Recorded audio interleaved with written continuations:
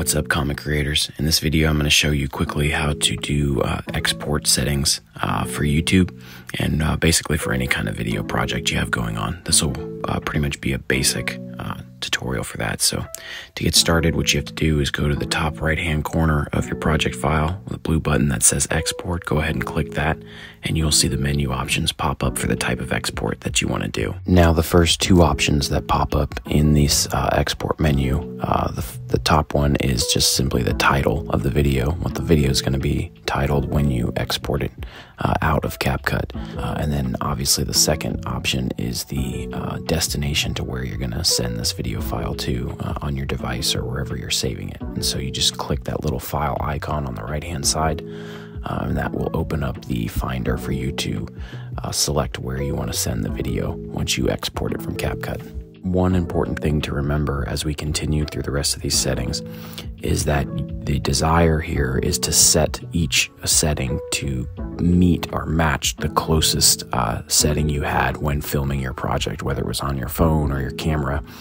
And just give you an example here, this top line where it allows you to adjust the quality of your footage. If you filmed in 1080, setting it to 4K is not going to make your video better. All that's going to do is actually make your video file larger and take up more unneeded space within your computer or device, wherever you're saving this to.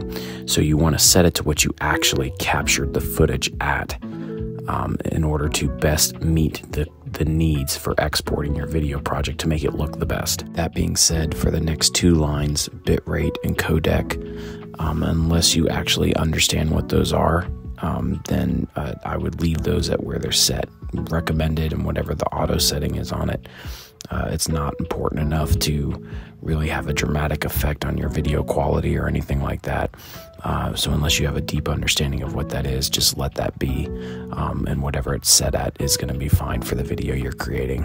For format, you're going to want to select MP4 for Macs and the .mov file if you're working on a Windows. For frame rate, you're going to want to select whatever it is you captured the original footage at. Changing that now is not going to help your project at all.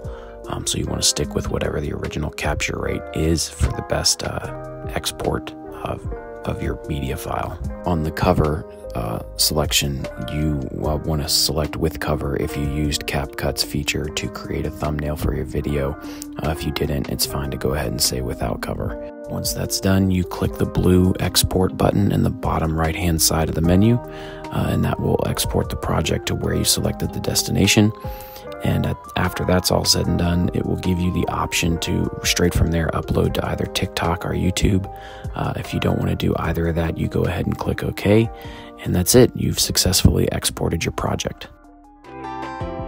Thank you for watching. If you found this video helpful, please take the time to like, comment and subscribe, as it helps us to further please our YouTube overlords. Check out more links in the description for continued assistance on your CapCut projects, and please keep your arms and legs inside the craft until it comes to a complete stop. Be sure to mind your headspace and watch your step as you exit. Failure to comply may result in serious injury or death.